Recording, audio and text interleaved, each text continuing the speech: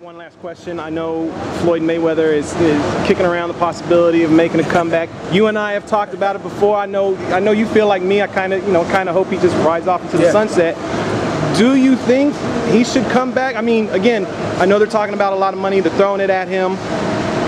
Is it wise for him to come back and I mean, of course he's going to take the money, but I don't think after a legacy like that, I mean, first of all, I would personally, I'm torn.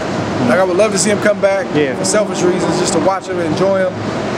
But, personally, like, I haven't seen a lot of guys walk away on top and leave with their legacy intact, leave with their brains intact, leave with their money intact.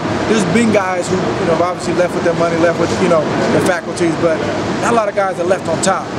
And he could be one of the guys to do it. So I would love him to stay gone for that reason. And he's older, man, and this thing is hard. This thing is hard in your 20s. It's hard in your early 30s, much less mid to late 30s. So for that reason, I would want him to stay away. But listen, man, Floyd's a competitor. Number 50 is right there. It's a lot of money to be made that just with one decision come back. So it's tough to say if he should do it, if he shouldn't. I don't think that's my place to say.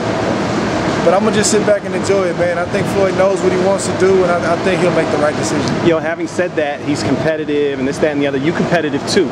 Just a little bit. How do you know you'll be able to walk away when the time is right? I don't. I don't. I just know that, I'm talking the talk that a lot of fighters have talked, which is, hey, I'm trying to work on my exit strategy. I'm trying to set myself up. One thing I believe, and I believe God will place it on my heart in a strong, strong way when it's time to walk away, and I think I'll know it. I've talked to retired athletes and people who transition to other things in their life, and they all say the same thing. So you just know. But the question is, will you listen to that voice when it comes? And I'm gonna have my day to make that decision. And hopefully, I do the right thing. Message for the fans. They all want you back in June, July, sometime in the summer. Man, hey, I appreciate you rocking with me. Like as always, man, I see you. I can't respond to everybody. I can't reach out and touch everybody, but I do what I can do. I love you. I appreciate y'all. And 2016, God willing, man, it's gonna be our year. It's gonna be a major year for us. Team Ward, SOG Nation. Let's go.